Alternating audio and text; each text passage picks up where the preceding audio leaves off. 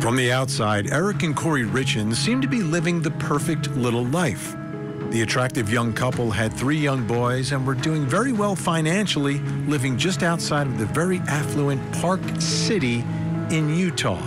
They traveled, had a beautiful home, and spent a lot of family time with their boys. But beneath the exterior, something else was happening. Family members say Eric suspected his wife of trying to poison him, giving him food and drinks laced with poison. Eric got so suspicious that he changed his life insurance and his will to leave his money to his sister. Eric then died of fentanyl poisoning in March of 2022. At first, Kouri played the role of grieving widow of a man who had overdosed on drugs. She even wrote a children's book about grieving.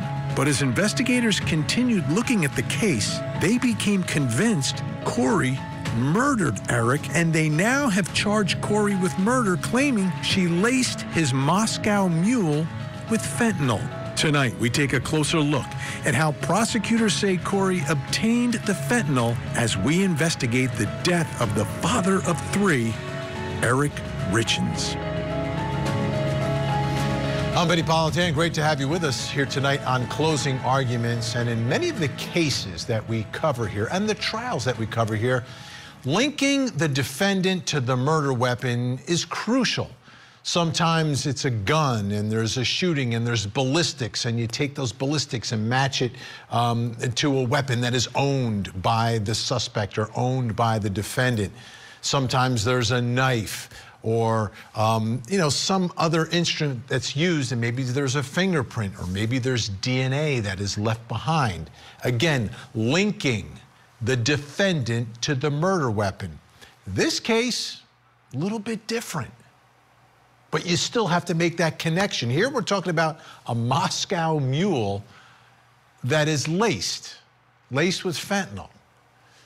So prosecutors have to somehow connect Kouri Richins to the fentanyl that is used inside that Moscow Mule to poison her husband. Now, we know where the defense is going to go here. They're going to say it's an overdose and he's taking drugs himself. So they've got a couple of hurdles here. One is connecting her to the actual drug, and then somehow connecting her to lacing something with that drug. And the Moscow Mule, we believe, based on her own statements, that she fixed him a Moscow Mule that night, that's the way that she delivered the fatal dose of fentanyl to her husband, Eric. Now, there's also allegations that this was not the first time that she had attempted to kill him. He also had a fentanyl sandwich. I think it was on Valentine's Day. A sandwich that was laced, but obviously not strong enough to kill him. But it was enough that it made him sick. And again, making that connection, because if you have a case of poisoning, and this is pretty common in the poisoning cases we've covered through the years, is that the first attempt is not the successful attempt, and it's not the last. So many times you can go back. How many other times did the defendant attempt to kill the victim or poison the victim? How did they do that? If you can connect them to one or more, even if it's not the deadly dose, you can connect them to a prior instance where the defendant got sick from something that is connected to the defendant. It's very persuasive inside of a courtroom. But now you're talking about, again, the linkage. So Kouri Richins she's a wife, she's a mother, she also has this real estate business. So where's her connection to the deadly drugs? Where did she get the drugs? This is a significant, and this is going to be the way in this case that prosecutors make this connection. Because there's one of two things happening here. And each side is going to argue opposite the other. Either she is going out to get the drugs that killed her husband, Eric, or Eric is somehow going out and figuring out a way to get the drugs because he's addicted, whatever, and takes the deadly dose himself. So making that connection is crucial for the prosecution here, because she has no drug addiction that we know about, no drug problem. So if she is out purchasing drugs, it's easier to put 2 and 2 together as to why she would do it. The defense, they don't have to prove anything, but do they have any evidence of him attempting to purchase drugs? So crucial witness for prosecutors here will be the cooperating witness that they have. The woman who said she purchased the drugs for Kouri on 2 occasions. And that would be their cleaning woman. CL is how she's been referred to in some of the papers, the legal papers that have been filed. So someone who works for Kouri Richins and works for the family, cleaning the house, is this alleged link to the fentanyl, which then is used to kill Eric Richins. So her testimony, her credibility is everything in this case for prosecutors. So during one of the preliminary hearings inside the courtroom, we learned a little bit more about CL, the cleaning woman, who is the cooperating witness here, from Detective Driscoll, who spoke about how this cleaning woman was getting the drugs and her connection and communications with Kouri Richins. Let's take a listen. In our interviews, CL told us that in early 2022, the defendant reached out to her either by phone call or text message requesting that she procure fentanyl for what the defendant reported was an investor who had a back injury. CL told us that she contacted acquaintance 2 after receiving his phone number and asked to arrange to meet to purchase some fentanyl from him. She stated that sometime in February, she believed she met up with acquaintance 2 at a Maverick gas station in Draper and purchased from him 15 to 30 round green-blue pills, which she understood to be fentanyl. What, if anything, did CL say about what she did with the fentanyl pills that she purchased from acquaintance 2? CL told us that after purchasing the pills from acquaintance 2, she returned home to her house in Heber. She said that either later that night or the next day, the defendant met her in the driveway of that home and did a hand-to-hand exchange of pills for cash. CL told us that approximately a week after delivering the first load of fentanyl, the defendant reached out to her again by text or call and said that she wanted some more fentanyl that was stronger than the previous batch. CL told us that the second time that she procured fentanyl for the defendant, she did not have a vehicle to drive on that date. She said that she reached out to a friend, acquaintance 3, and asked that he give her a ride to go purchase fentanyl.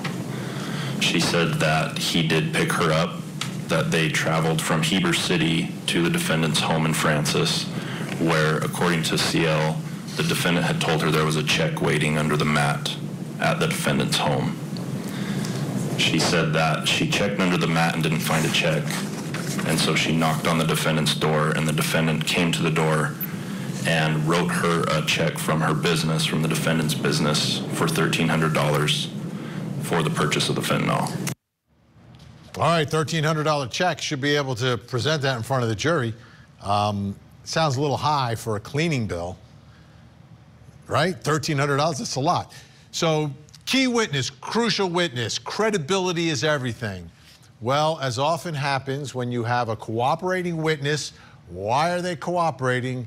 Well, they're cooperating because they've got some other legal trouble, which is the case with the cleaning woman here, who actually has written a letter to the judge. Now, she's got a separate drug case that she's dealing with and writes a letter to the judge. We have this via dailymail.com.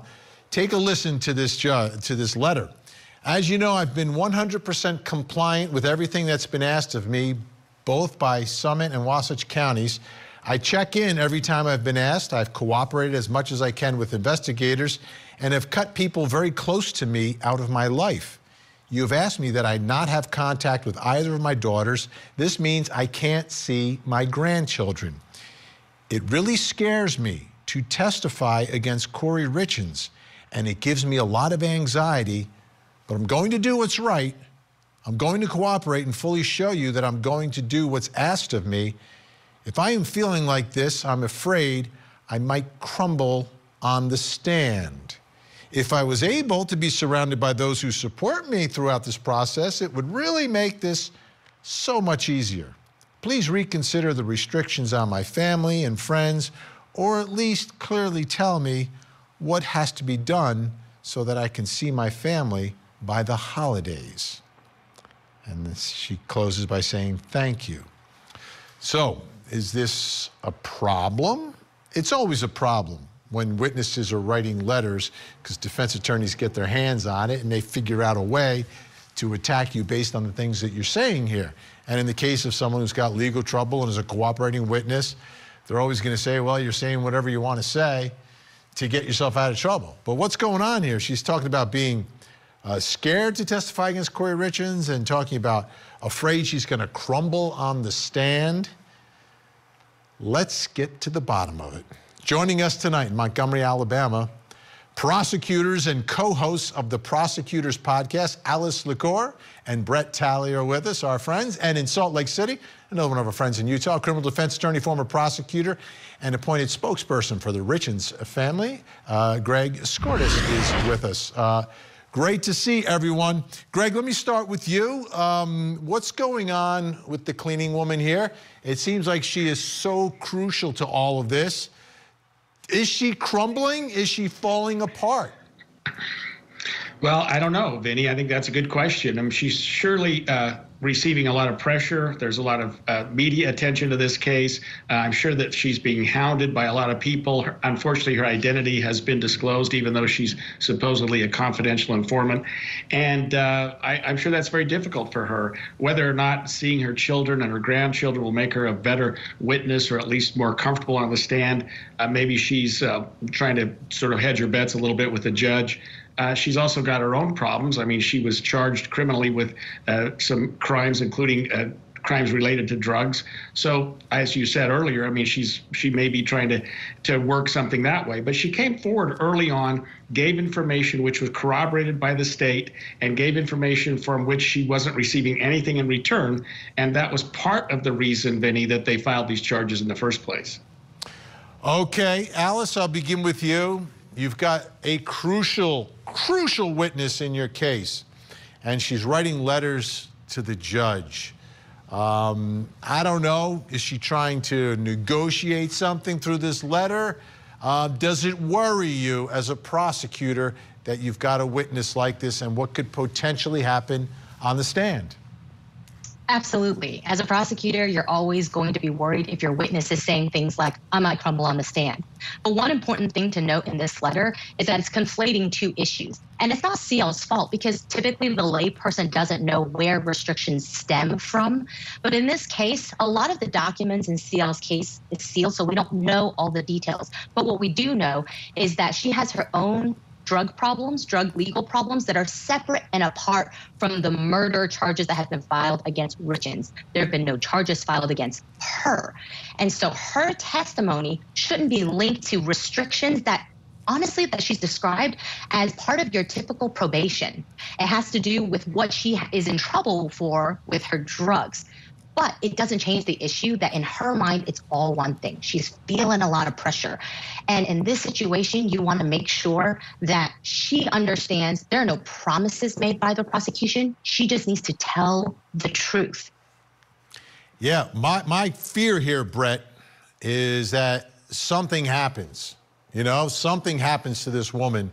And if something happens and she's unable to testify in this case, what happens to the prosecution case? Can they still connect the defendant, Kouri Richins, to the drugs that killed her husband? Well, I think it's going to be a lot more difficult. As you know, circumstantial evidence is great, but juries love to see an eyewitness. They love to see a cooperator who's going to lay it all out for them. That's the story they want to hear. And everybody who's ever prosecuted a case has had a witness like this. Somebody who is, you know, you don't get your best witnesses from the church choir, first of all.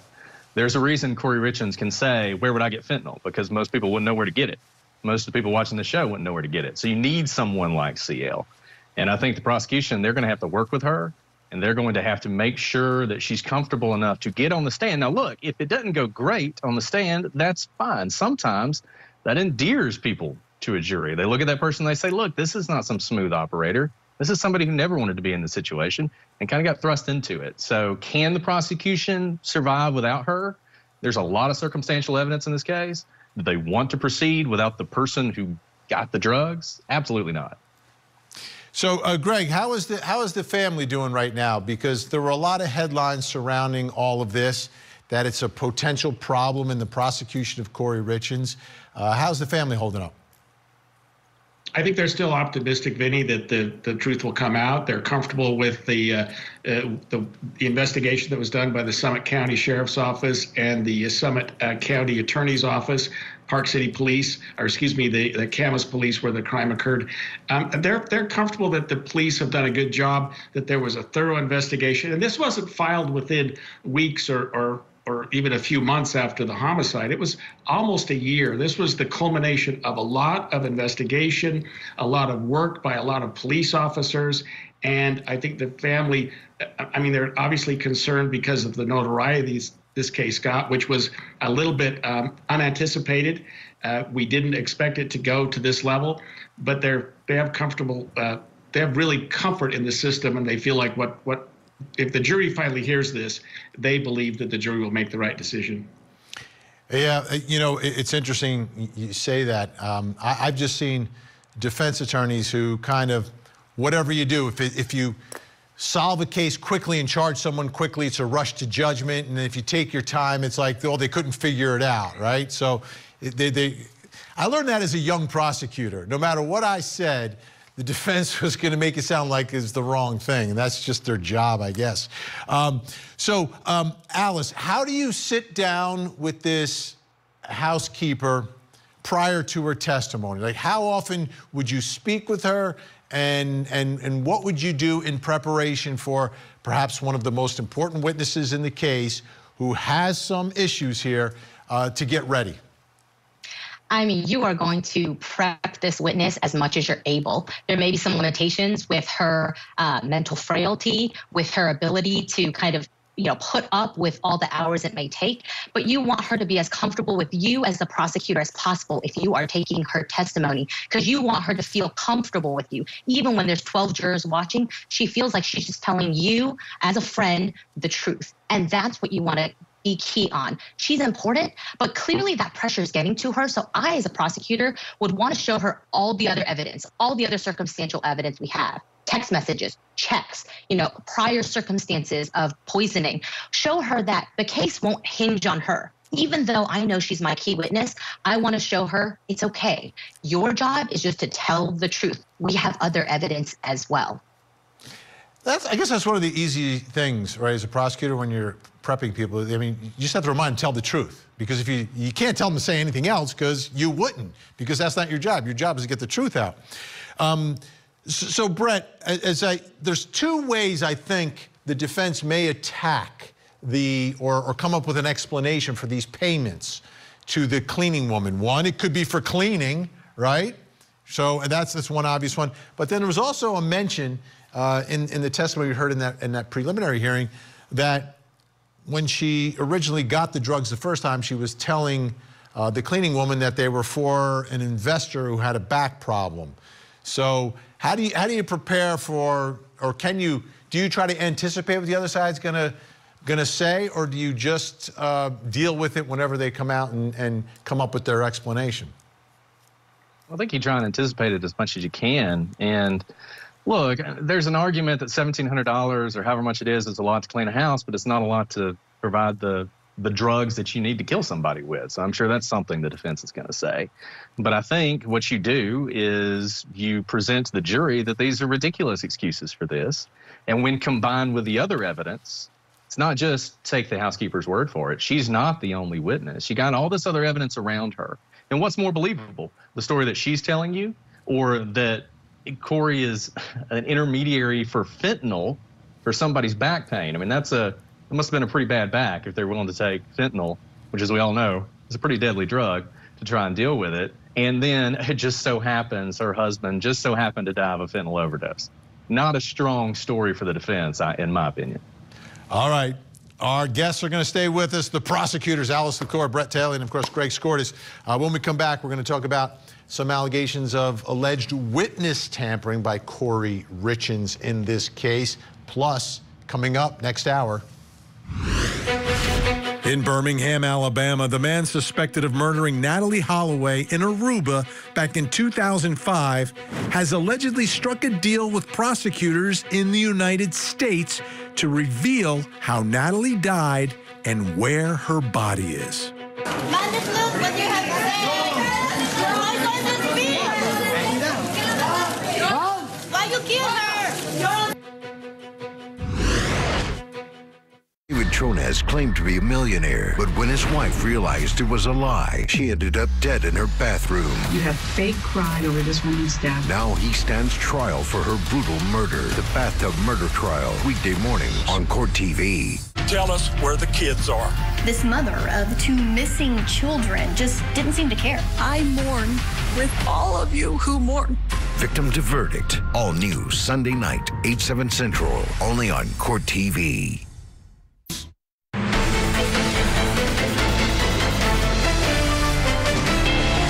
She met up with acquaintance 2 at a Maverick gas station in Draper and purchased from him 15 to 30 round green-blue pills, which she understood to be fentanyl. There was no fentanyl or traces of fentanyl found in the home anywhere.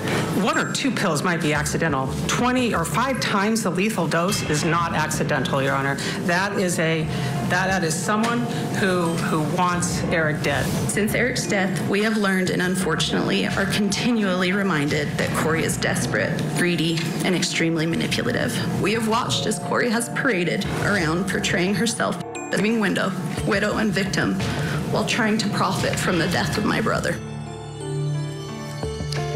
Desperate. I think that's a great word to describe Kouri Richins based upon these next allegations. Like I said at the top of the show, it's crucial for prosecutors to connect her to the fentanyl.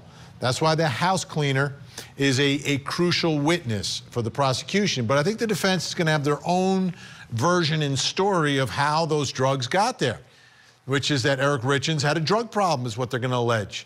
And he was getting them from somewhere. But in order to do that in court, you need evidence of it. So where's the evidence of all this going to come from? Take a look here. There are some witness tampering allegations against Kouri Richins that on September 14th, 2023, Summit County Sheriff's deputies were searching her cell. And they found a 6-page handwritten letter from Kouri Richins to her mother, Lisa Darden, and it was found hidden inside of a book. And the letter, allegedly, you'll get to hear it in a second, instructs her mom to get her brother to falsely testify.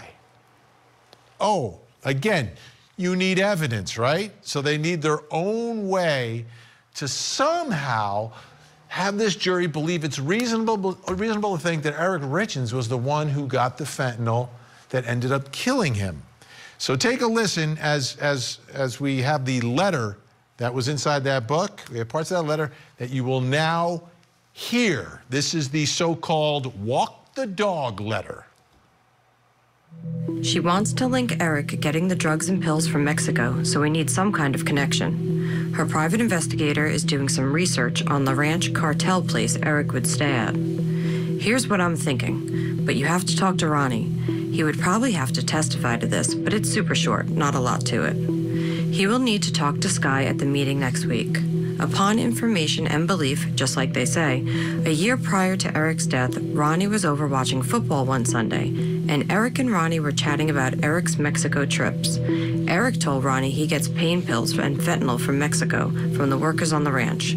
But not to tell me, because I would get mad, because I always said he just gets high every night and won't help take care of kids. Ronnie should have texts from Eric talking about getting high as well. Eric told Ronnie he keeps them in an allergy pill bottle in his work truck so I wouldn't find them. Ronnie never told me about the conversation. Eric finally told me and asked if Carmen could get him some. Eric never wanted anyone to know he had an issue, especially get caught.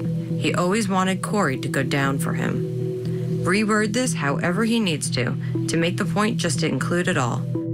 The connection has to be made with Mexico and the drugs. Ronnie will have the messages to prove Eric confided in him about getting high. He can be short and to the point, but it has to be done. When you talk to Ronnie about this, meet up with him in person. I worry sometimes your house and phone are bugged. Tell him I need him to do this. Bring me home, and then we will get those damn bitches. We're so close to the end. Let's push through. Have the conversation with Ronnie before he meets with Sky. Then tell him to tell Sky at the meeting about the conversation. Hang in there. We're almost there. Love you to the moon. Now, Sky is her attorney, and it seems like she's attempting to do this and have her attorney receive the information from her brother, unbeknownst that she's the one setting it up. Wow, this is something else. Let's bring back in our guests, Allison Court and Brett Talley, hosts of the Prosecutors Podcast, and Greg Skordas, representing the family of the victim in this case. Greg, what are your thoughts about the walk the dog letter? Well, I think it speaks for itself, Vinny. I mean, it's clear attempt to, at the very least, coach a witness, and probably worse than that, and that is create evidence that's not true. But it seems to be, and she even says, you know, make this simple, make it short to the point. Don't make it too complicated for poor Ronnie. This is a simple story. He's got to say A, B, C, and D. You know what you do, Vinny, when you're preparing for a trial is you say, hey, I need you to call my brother and tell him to tell the truth. Tell him to tell the prosecutor exactly what happened and tell the jury exactly what happened. But she's not doing that. She's saying spoon feed him this information. Make it really short so he doesn't complicate it too much, and do it before he meets with my attorney, and here's what he has to say. And then she outlines almost to the word what she wants this poor kid to say. And it really is part of the defense that she's trying to create. But it's not consistent at all with anything that anyone knows about Eric, which is that he was not a drug user, period. So, Brett, this letter, would you attempt to use it at her trial? I would use it as often as possible. It's an amazing piece of evidence. I've never seen anything like it. Rarely do you have a defendant who just says, here's exactly how I'm going to lie to try and get out of this. And the funny thing is, the best defense was, Eric, got some drugs. You know how fentanyl is these days. It's in everything. But she can't even make that argument anymore because she has this letter, which she's now trying to say is some sort of fictional account. So if she then tries to turn around and say, well, it was fictional, but in reality, it's also true, there's no way that's going to work. Now, this letter is a bombshell piece of evidence. It's the kind of evidence that her attorney should be going to her and say, look, plead guilty, throw yourself on the mercy of the court. Maybe you won't spend the rest of your life in prison. I mean, that's basically the only option she has left. I think it's one reason you're going to see some pretty extreme efforts, I think, by the defense to keep this letter out, either by claiming somehow this is attorney-client privilege or some impropriety by the prosecution in receiving it, because it is absolutely devastating. Okay. Look, Alice is just smiling ear to ear with this letter. She does have, I think there's an explanation for this, and what I heard is, she's an author, right? She wrote the children's book about how to deal with grief. Apparently this was part of another book she was working on, some sort of a novel. What do you think of that, Alice? I mean, sure, she can argue that, but if you're going to say it's a novel, it's certainly not attorney-client privilege. Attorney-client privilege has to be with your attorney for legal advice for legal proceedings. So here, I mean, the jury can listen to that, excuse that this is just a story she's writing. It just happens that some key witnesses are named right here in the letter. It just happens that, it's naming her attorney by name. I mean, it seems like typically when you write something fictional, you're not going to have the exact words of real life there. So she can argue that all day long. The jury gets to weigh whether they believe her or not. And it's a really hard to believe story that these key witnesses named in here being coached about a likely defense is not just her attempt to, I'm going to say it, suborn perjury. So, Greg, that attorney-client privilege issue, I think will loom into, I think there have been allegations already that this somehow was a letter that was supposed to go to her attorney. But I don't know if her attorney wants this letter going to her, right? So that's kind of a tough spot that she's in all of this. I think this is something the jury should hear. Oh, I think so too, Vinny. And it's not a letter addressed to her attorney. Her attorney is mentioned in the letter in the third person. It's a letter addressed to her mother. So there's no attorney-client relationship there or privilege there. It does say, talk to my attorney or do this, but it doesn't say my attorney has told me this or I need to talk to my attorney about that.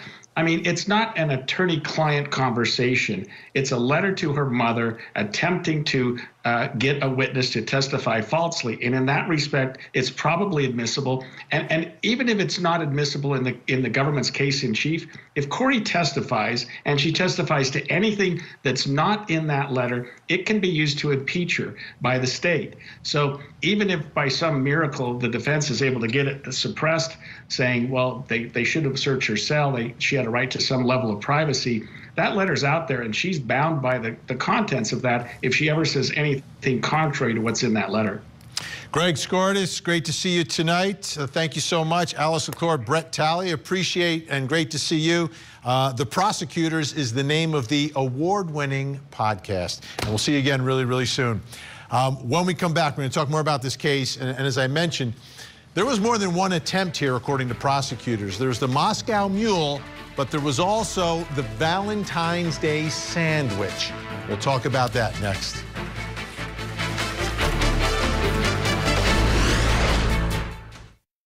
There's a tragic outcome in this case. Civil trial that is the focus of the Netflix documentary Take Care of Maya. How a misdiagnosis tore their family apart. They continue to accuse Jack and Beata of being child abusers. Jack called me and said Beata just hung herself. Is the hospital they're suing responsible for what happened? The Take Care of Maya trial. Trial coverage weekday mornings at 8, 7 Central on Court TV. Do you want to relive the biggest moments from our captivating trials? Stay up to date on all the breaking legal and true crime news? Well, Court TV's Facebook, Twitter, and YouTube channel have exactly what you're looking for. So come join the conversation with us at Court TV. We are your front row seat to justice.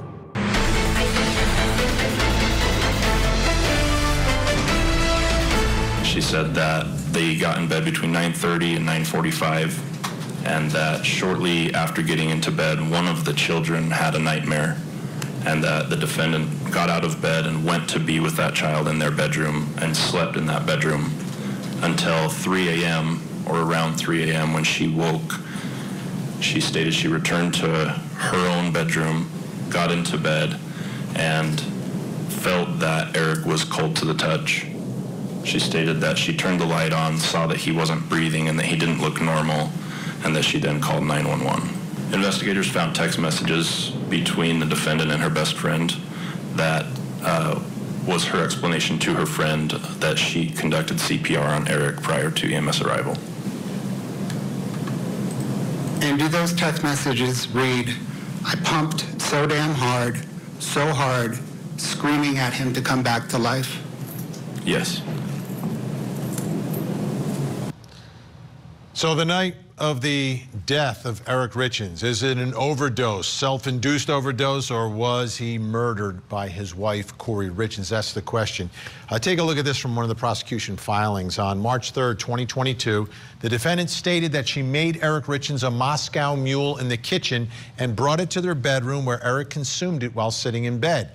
The defendant stated she went to bed and shortly after went to sleep with one of the children in the child's bedroom. Defendant stated she woke up around 0300 and came back to her and Eric's bedroom. She said she felt Eric Richins and he was cold to the touch. Why don't you take a look at another filing here? February 14th, Valentine's Day, 2022. The defendant prepared a sandwich for Eric Richins and placed it on the seat of his truck with a love note. Shortly after consuming the sandwich, Eric Richins broke out in hives and had difficulty breathing. Eric found his son's EpiPen and administered it to himself and slept. Eric Richins believed that he had been poisoned. Eric Richins told a friend he thought his wife was trying to poison him. Let's bring in our guest. Joining me in Jacksonville, Alabama, forensic death investigator, professor of forensics at Jacksonville State University and host of the very popular Body Bags podcast, Joseph Scott Morgan. And in Barrington, Rhode Island, board-certified forensic pathologist, Dr. Priya Banerjee. Great to have you both here. Justice Scott Morgan, how can you scientifically determine any of this stuff? Like to the poisoning, what was in the Moscow Mule, how the fentanyl is absorbed in the body, how it ended up, however he took it. Is any of that going to be able to be scientifically proven inside of a courtroom? Oh, yeah, sure. You know, fentanyl is essentially part of a standard tox panel now. You know, at autopsy, when blood is drawn and urine is taken, and all those things that is done at post, those samples are taken in and they'll run that panel. And if fentanyl pops up, it's not something that you would normally associate with day-to-day living now, is it? But let me ask you this.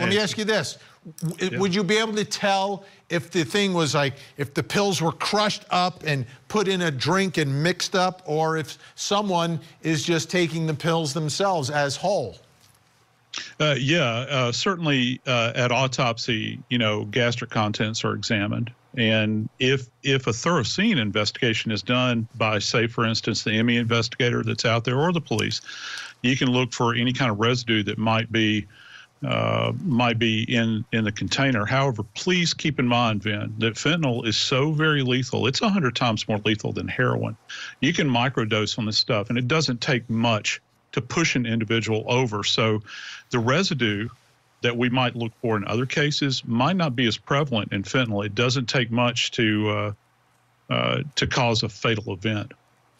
Dr. Priya Banerjee, let me ask you about the second incident, which actually happened first that I described, which was this sandwich. Does the symptoms and what happened there, does that strike you as a fentanyl poisoning that perhaps wasn't deadly? Is it consistent with that? I don't know. I actually think that, I don't know what his medical history was in terms of allergies, but hives, I think, as an allergic reaction. So I don't know if she put something in there to stir up a lethal allergy. Fentanyl usually doesn't give you hives. It's more of like slows down your breathing, and that's how you overdose.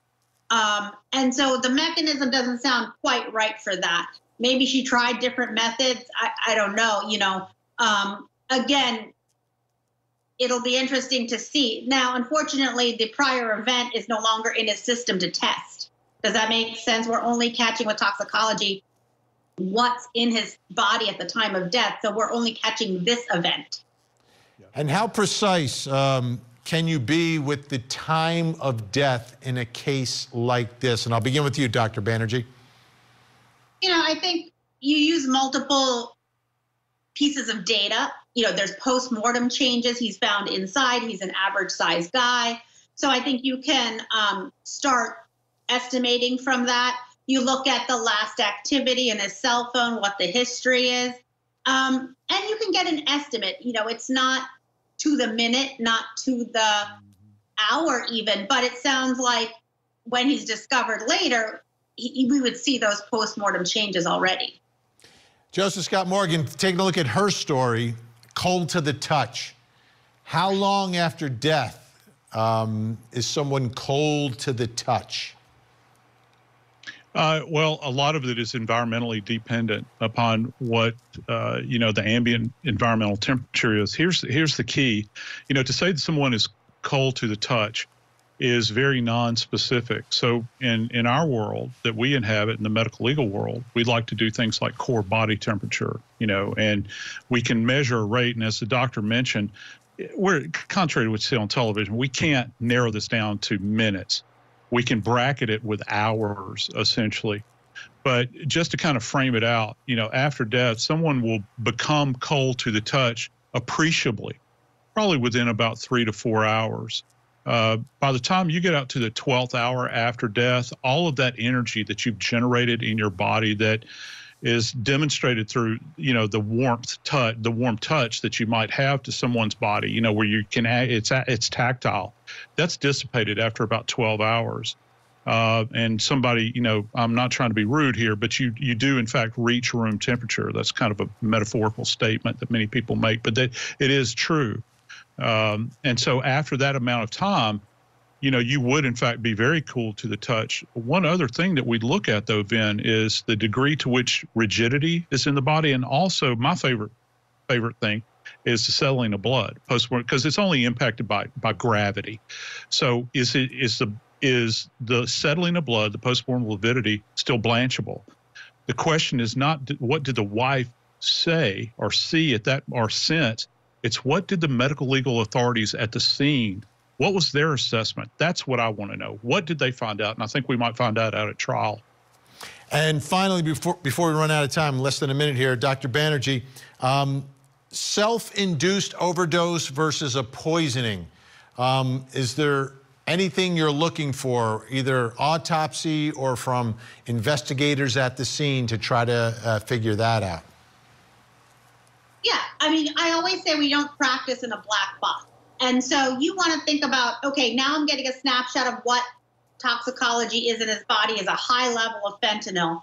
Now, if he has no like suicidal history, no history of drug abuse, then, and obviously there's other investigative issues that you discuss separate from the medical issues that now set a scene for more of a suspicious death rather than a self-induced like suicidal death. So that's where it comes. So when we're looking at the toxicology, I can't tell you how it got there. But when we look at the rest of the story, that's when you have to put the pieces together.